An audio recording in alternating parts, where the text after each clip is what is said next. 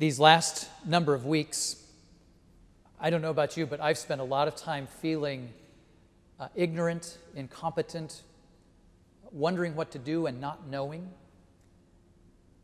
I don't think I'm alone in that. I think we've been living in this time that's so unprecedented, we really don't know what to do because we've never done this before. Clergy all across the country are learning new skills like video editing and Zoom conferencing and all these kinds of things that we never thought were part of our core competencies, and now they have to be. It's an unsettling experience to feel like the basic things of life, of one's life, we don't know how to do. Even apart from church, people are learning again how to use a kitchen, how to bake or cook or clean or something like that.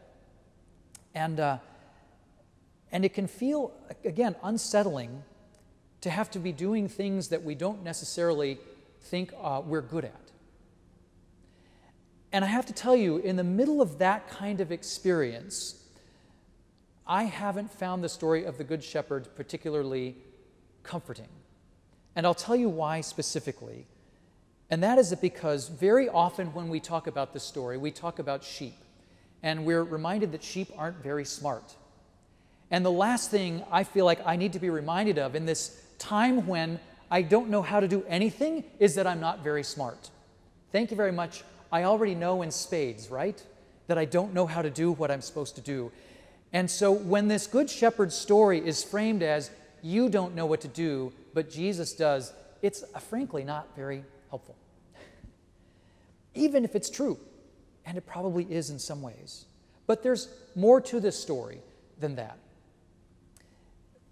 So you may remember about 6 weeks ago, I can't remember, it was that long ago. Do you remember we talked about the man born blind? It was 6 weeks ago.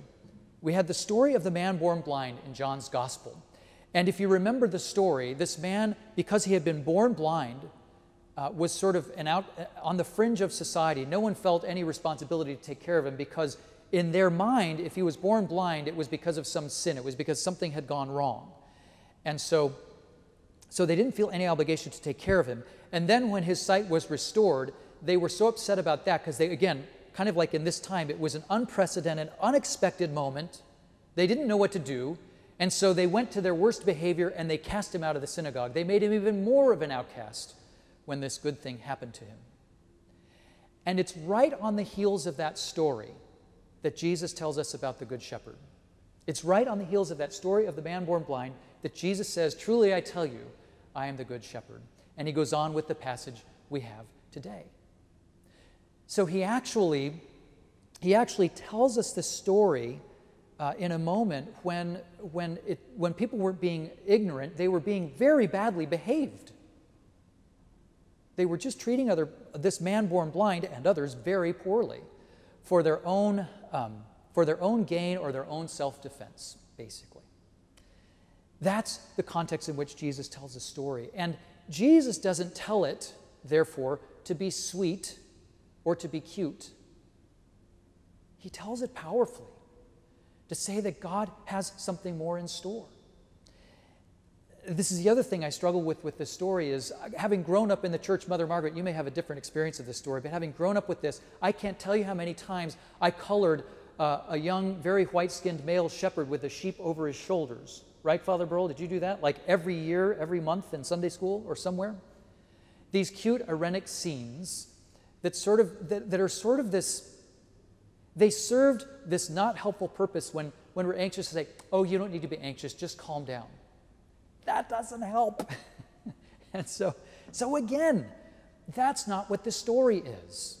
This story is one of strength. Shepherds were not necessarily the most highly revered in society, but they were strong, confident, courageous people. When Jesus says he's the Good Shepherd, he's asserting his strength, his steadfastness in caring for each of us. That's what's going on with this idea of a Good Shepherd. It's not to tell you and me that we're stupid or incompetent. And it's not to tell us, oh, just calm down, it'll all be okay, in some platitudinous way. It's Jesus telling us that when things are unexpected and unknown and uncomfortable, that he is there to guide us and show us the way. And we actually know what that way is. It's simple to know, even if it's not simple to live out. And there are several ways we can frame it. Jesus' summary of the law, for example, where he says, love the Lord your God and love your neighbor as yourself. There's one very simple way to describe that way of Jesus that he as a shepherd will guide us into. Our baptismal covenant is another one that's great. You remember that one, continuing in the apostles' teaching and fellowship, persevering in resisting evil, proclaiming by word and example the good news of God and Christ, seeking and serving Christ in all persons, striving for justice and peace. The fruit of the Spirit in Galatians, one of my favorite. The fruit of the Spirit is love, joy, peace, patience, kindness, gentleness, faithfulness, generosity, and self-control. There are other ways we can frame that way of God, the ways that we're called to live, and we know what they are. The challenge is always to live it out. We know that. But let's remember today the powerful truth of this story. I want this image of the Good Shepherd today not to be one of beating ourselves up because we don't know what to do, because there's enough of that going on. I want this today not to be a story of just bland reassurance that it will all be okay. Even though that's true, it's not always helpful. I want this today to be a strong reminder of who Jesus is and who we are as his followers.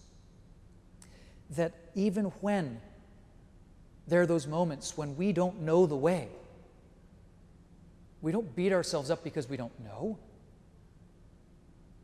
We can be sheep-like in some ways, being open and trusting that our Good Shepherd has things well in hand and actually does give us guidance to live even in those times we don't know or understand. So today, however it is that you want to frame that way of God, that way of love, that way that Jesus shows us, today remember that he is a strong guide and protector, and that we are faithful followers who can take on that courage and that strength of Jesus. Because Jesus, our Good Shepherd, shows us the way.